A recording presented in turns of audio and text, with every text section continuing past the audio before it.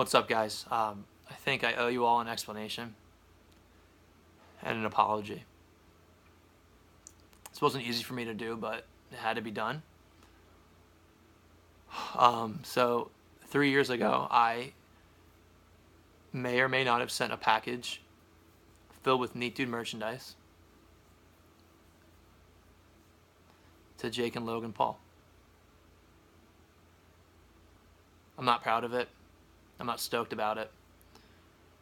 But at the time I was really excited that these two young dudes who are goofy on Vine, running around with their blonde, wavy hair, flipping over bananas, they were the kings, and I thought it'd be so cool for them to push the brand. And now, fast forward 3 years later, they're pushing people. I'm sick to my stomach knowing that there's a bag of potentially 2 black beanies, classic standard, a black and white baseball tee with a loaf on it, and one of our old purple limited edition T-shirts sitting somewhere in one of their mansions. I hope you guys can forgive me. I implore you to not defend me. I made a mistake. I'm not proud of it. I'm sick every day about it. And I want you guys to know that I still love you.